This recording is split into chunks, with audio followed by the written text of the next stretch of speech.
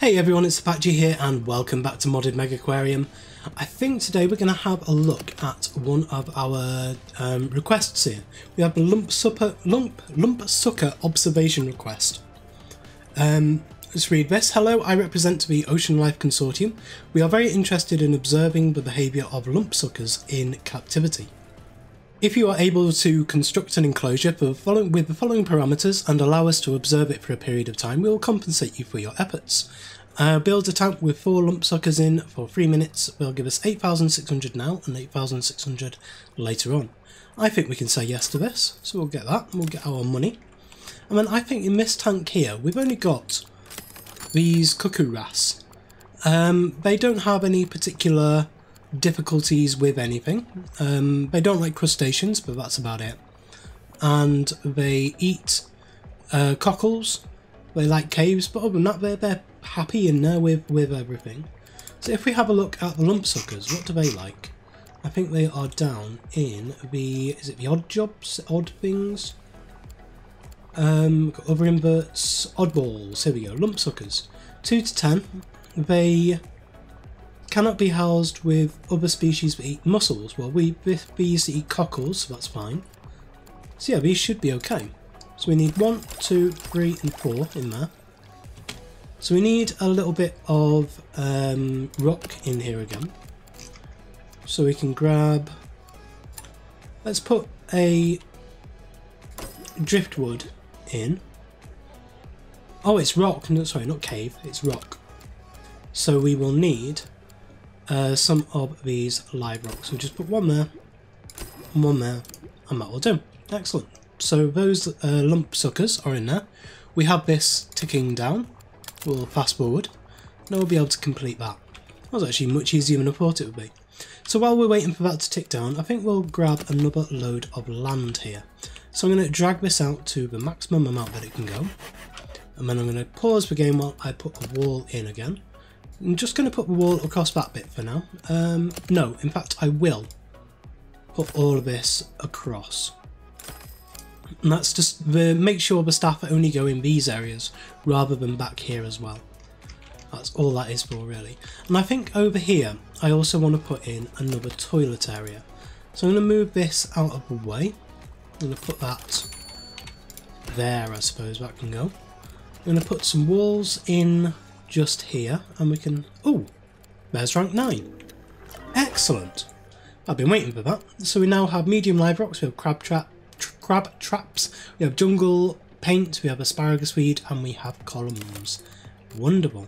And we also have a ton of fish. We're going to go for the Achilles sturgeon fish first. We'll get that one. And we will go for the large pump straight away. In here though, I want to separate off up to there. And this is going to be our new toilet block. So I want to have that there as where the first, no, in fact I want it to be there. And this is only going to give me 3 toilets in here. So I suppose I can actually bring this back 1 more to there and that'll be okay. So we will cut those off there. And there's that one done. So we've got a ton more money now. We will grab some deluxe toilets and we'll put those 1, 2, 3 and 4. We will also add in a, let's see, well, in here we'll add a sponge sink just there, and we'll add in a bin just there. And I suppose actually we can add in also, there's the Achilles sturgeon fish done already, go for the slender seahorse. I think I'll have some slender seahorses in here. We want, which one is it? Let's have a look. What am I doing? Yes, it's in here and it is, sorry, the broom cupboard there. That's what I wanted. And so now this is all ready to go, so we can knock that bit out there, add a visitor door into there, and that'll be good. And then I suppose we can also go to here, grab some harbourside paint, and paint my door. I think I'll leave the inside as a fairly clinical blue for now. That's okay. And people are already starting to use the toilets in there. That's wonderful. Right, we have 2 new rooms now. So we have this room over here and this room over here. I think in here I want to build some Belfast tanks. I think would be good in here. Now just to have a look at how much space we've got. We've got 1, 2, 3, 4, 5, 6, 7, 8, 9, 10 across there, and 1. There's the seahorses. We'll go for the skates next. So here we have 1, 2, 3, 4, 5, 6, 7, 8, 9 and 10. So that will give us a fairly square room. But we've only got 3 back here to be able to put stuff, and I don't think that's going to be quite enough to be able to do things. Or is it? We can test it because we can get access back there and we can put a staff door in somewhere. So we may have a look, see if we can do anything here. Wow, look at the amount of ecology points we've got and just how fast we're going through all of this. Let's have a look at these. Hadley has leveled up. We'll go for your cleaning. And Yvette has leveled up. Go for your fixing. So that gives us a symmetrical room at least. And so I think we'll go for a Belfast tank in here. So we'll bring it out that way, we will put it here, and we will bring it out to maximum size, and another one of them there. There's Blonde Skate, we'll go for this one next. Just racing through all of these. So here we have 2 tanks with access behind. Now usually actually I do staff doors. 1 there, and 1 there, 1 there, and 1 there. And then we can open up all of that bit like that. And that gives us access into here, and we can now cut that bit back and our markers as well. So we'll cut back all of those like that. I suppose we could actually put a staff door in here as well to give us access back there. That would be one thing we can do. This room.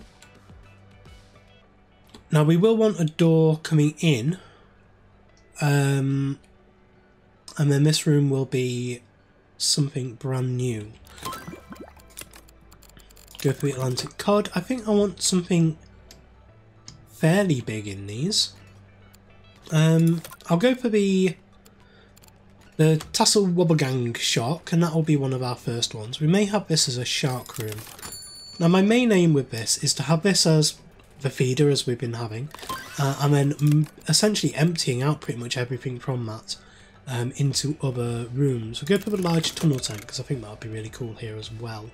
I may try and swap this corridor out for a large tank, and that would look pretty cool, I think. And it would hide everything on either side. It would give us enough space to keep everything in. We'd have to move the toilets, but that's okay. So I'm hoping, yeah, to be able to put a large tunnel tank here and a large tunnel tank here, and then when we get to it, maybe a large tunnel tank up here as well to take us through to the new areas. Let's have a look at the large lump suckers have grown. That's good. And Fred has leveled up. We'll go for your fixing. New animal. That's a cod done. We'll go for the Tasselled Wobbegong shark next, and we'll put that in one of these.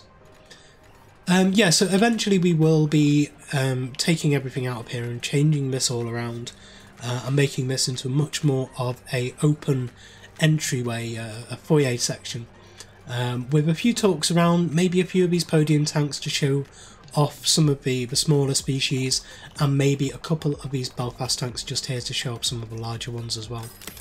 That might be pretty cool. Let's have a look at these. Olive will go for your cleaning. Dakota will go for your feeding, and Isaac, we will go for your feeding. That's everybody. Wonderful. Yeah, yeah, because there's a lot of fish in here at the moment. Oh. Hunger. Right, do we need some more staff? I think we might need some more staff. Let's have a look. Who is good at feeding? I mean, you're not good at it. You are very, very good at fixing. You're going to be amazing at fixing. You're okay. That's Malek. Nope. No, you're okay, but not great. Feeding. Not hugely great. Nope. Lorenzo's definitely one we are going to want. And you are actually pretty good. I'm going to hire Lorenzo now because we're going to want you for the talks. So we want to build up your talking. Feeding on Ilza, 28. Feeding on you, 23. Feeding on you, you get +6, so you'll be on 26. You get nothing. You are actually pretty good. There we go, that's more like it. We'll go for Verity. Harry, no. Gabri, you're very, very good, but not... Actually, no, you're not actually that good at talking. Surprising, considering you got a charisma of 8. And feeding of 5 on you.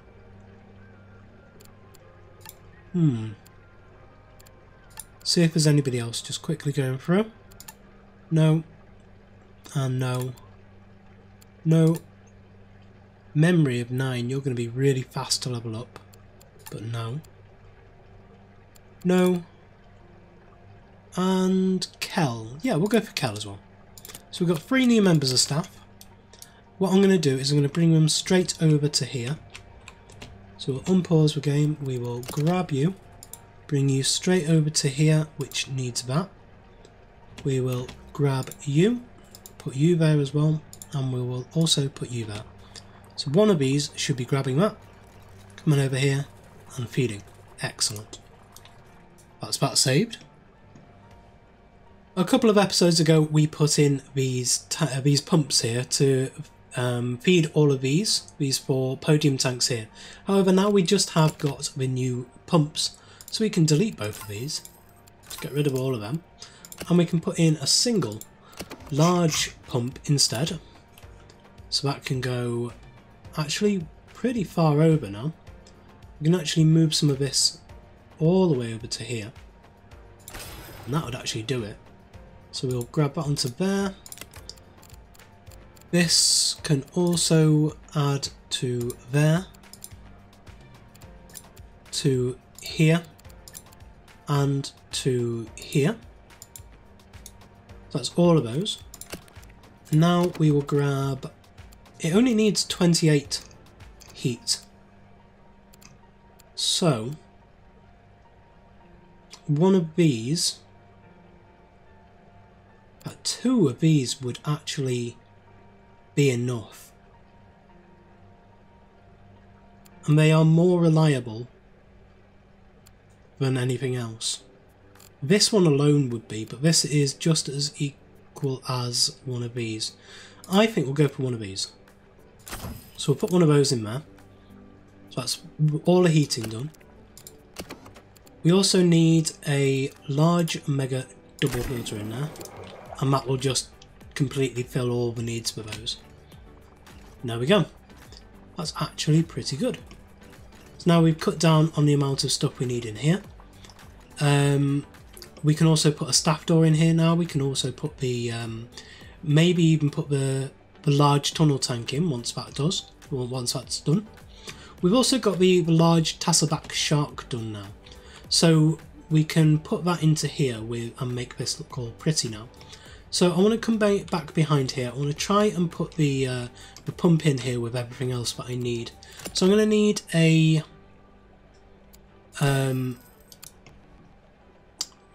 platform in here.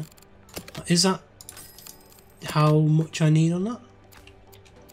Oh, I didn't know that. You can press E and Q to raise and lower the platforms. That's really quite cool. Learn something new in this game every day. So there is that, and we can put these into there like that. And they can still get out the doors and we can still move up and down. So that's fine. It doesn't block off any access around here. So now we need to get a... Let's grab a pump. And we can put the pump in to there like that. And that will connect up to here. And on here, this is 225 total space in here. So what are we like on these? These are 220.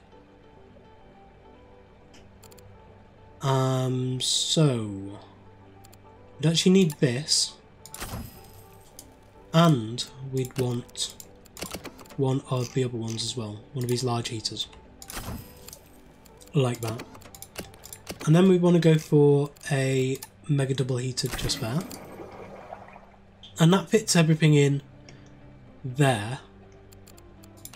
So now can we go for the shark, the Tasselled shark,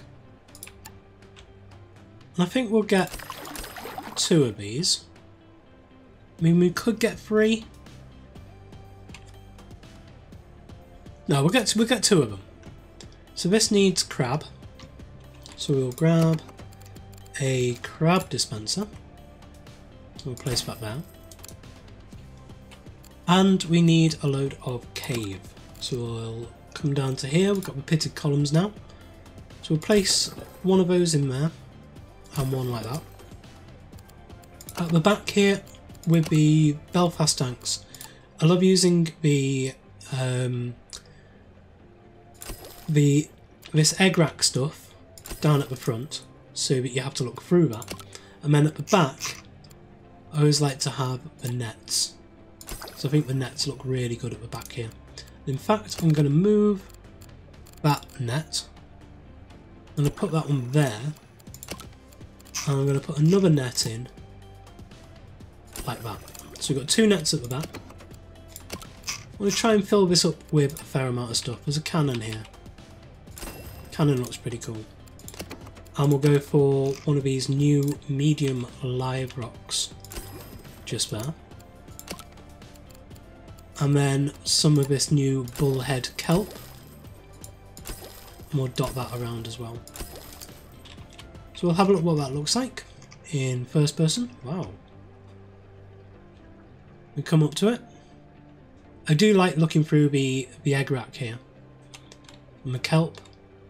The nets at the back. We've got a cannon behind there. I think a skull would look really quite cool in there. So we'll grab a skull as well. That is in this one. Get a skull. And that'll be just at the back, just there. Let's have a look in. Yeah, that skull looks pretty cool. That does look cool. And then we've got the 2 sharks in there. We can add other stuff in as well. These guys will eat fish and crustaceans size 4. We'll have a look what they will eat when they grow up as well, because we've got another couple of growth stages to go through yet before they get big. And that'll leave this on 88. There's plenty more space in here to be able to put more stuff in. But if they can eat size 8, then we want to make sure that we don't put stuff that's too big in. So I'm not going to do any decoration in here just yet, because I want to see what else I want to add in, what other fish I want to add in, stuff like that. I may put another few of these Belfast tanks on this side, and I think that would look pretty cool. And we can gain access to the backstage of it back here as well, which again would look good. We may actually be able to bring this in further then. Actually yes, we would. Let's do that then. If we said we wanted to bring this out by another 3, this would move out to here. That would give us a 5 wide in the centre, so no, it'd have to be another 2.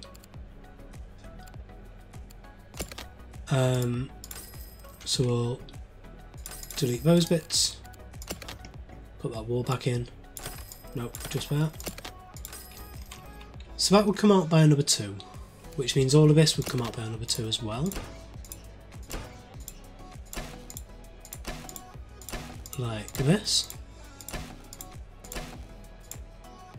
And all of this. And this. We'd have a 4 gap in the middle.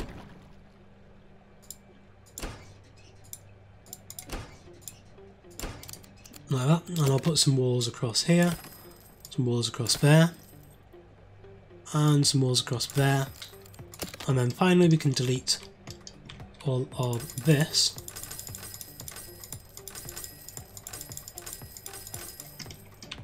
Just like that. We can also, now that all of this is in, we can just hook that back up again. This gives us some more space back here. So that gives us the ability to say that we want another 2 of these Belfast tanks, which are here, and we would want them, say, there. That's right. And want it there as well. Just like that. And so you walk into that room, you got 4 Belfast tanks, 2 on either side. So we could have, let's put the staff doors in there, there, there and there. And then we put the walls in, down like that, and across to there. That gives us the ability to cut those 2 out. And we would actually want a little bit more space back here as well. So we could do something along those lines there.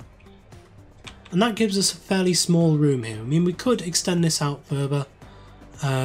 We can have more in here. I think this looks okay though for now. Gives us space to be able to do stuff. I am going to, for now,